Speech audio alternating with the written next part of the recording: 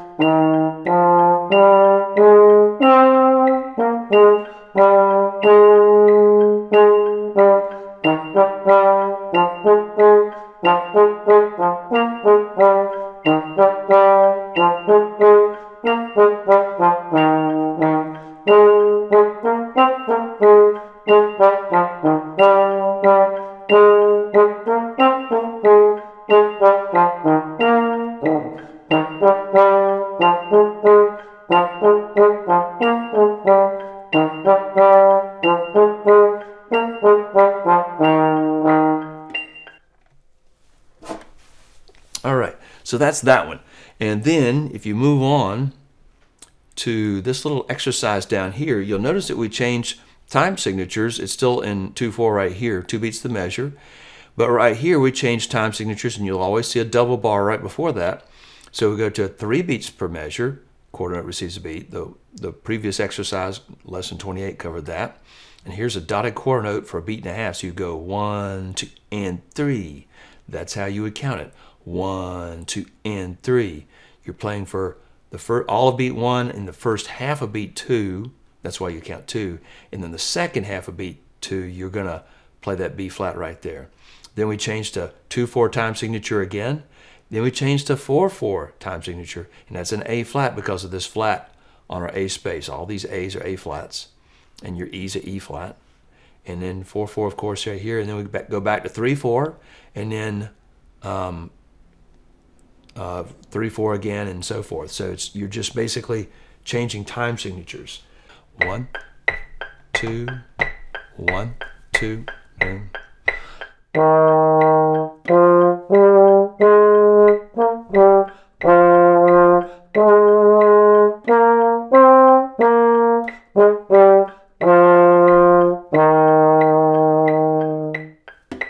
So you're having to count in your mind. It also helps to have a conductor that gives a strong downbeat, like 1, 2, 1, 2, 1, 2, and 3, 1, 2, 1, 2, 3, 1, 2, and 3, 1, 2, 1, 2, 3, 4. So having a conductor conduct at the same time that you're playing helps kind of reinforce what's going on, hopefully, in your mind as you're counting.